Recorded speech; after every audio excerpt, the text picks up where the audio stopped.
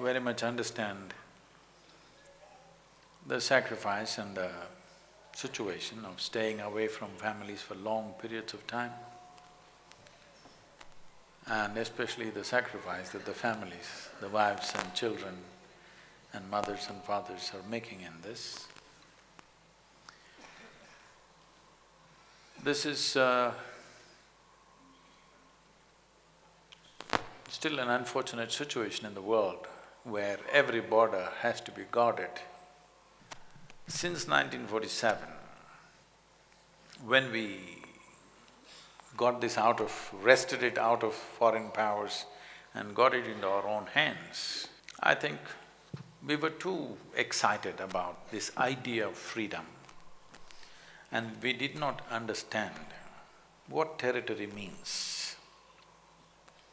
When I say this, in the running of a nation, usually most nations, unless they were broken up by somebody else, most ancient nations are formed on the basis of geographical features.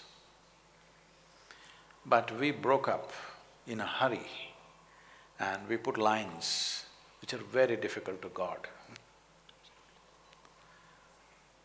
And above all, we cut off trade routes which we have been using for thousands of years. We've been trading with Damascus, Jerusalem, Greece, Rome for thousands of years through these routes, and we cut that off on the western border, and the eastern routes have been on forever.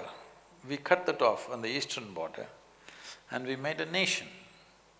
Somewhere we were too excited about the idea of freedom, not really looking at the making of a nation. We were new to freedom and we cut ourselves into pieces without understanding what future problems we will have, which unfortunately both the political entities, our neighbor and us, are suffering because we did not understand the making of a nation. To protect a free nation, what it takes, to make a free nation prosper, what it takes, we did not look at it in full depth and dimension. I'm not trying to blame anybody.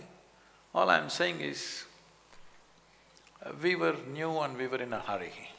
In many ways, the troubles of our armed forces are related to this, the kind of terrains we have placed them in without reason, in plain open land sometimes. So as your commander was saying, you are in minus 15 degrees centigrade and 52 degrees centigrade in Rajasthan, extreme conditions.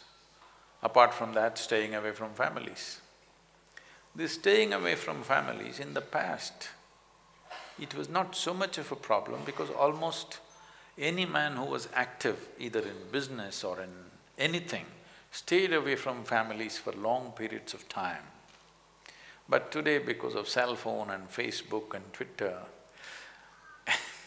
you're guarding the border with your family right behind you, which is tough.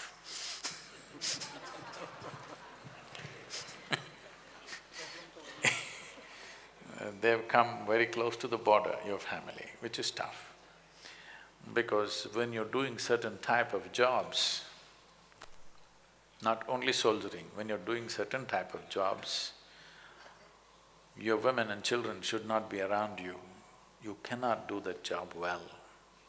It will bring so much concern and fear that you cannot do the job well. But this is the modern life, that they're everywhere.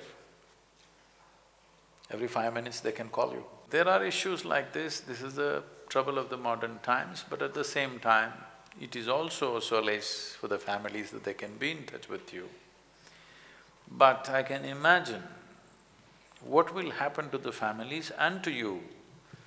Suppose there is some kind of action, at that time, if you turn on your cell phone and let them hear the gunfire, this is going to be a disaster.